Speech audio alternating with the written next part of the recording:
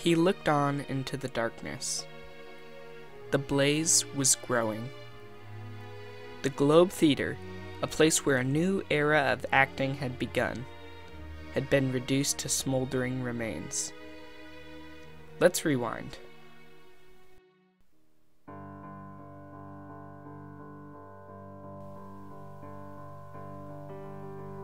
Before the Globe Theatre, there was just the theatre. The theatre was, well, a theatre. It was constructed just outside of London in 1576 by James Burbage.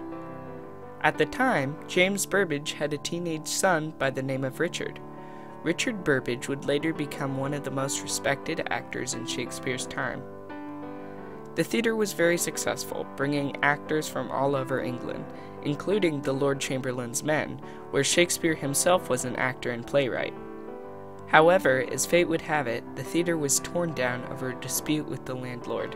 But the theatre lived on, as its timbers were brought to a new location and were used to build a new theatre, the Globe Theatre. The Globe Theatre was constructed in 1599 by the Lord Chamberlain's Men as their playing theatre. The Globe was a huge success, attracting a large audience, everyone wanting to catch a glimpse of the Lord Chamberlain's Men.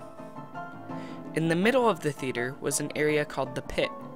For a penny, people called groundlings would stand on the dirt and watch the show. Groundlings were typically poor peasants. Behind the pit were 3 levels of seating you could purchase if you had more money. June 29th, 1613. During a performance of Henry VIII, a theatrical cannon fire lit the thatched roof of the Globe on fire, and it burned down. The next year, it was rebuilt. But this second Globe Theatre was short-lived, as it was closed down 30 years later by Puritans. Let's fast forward.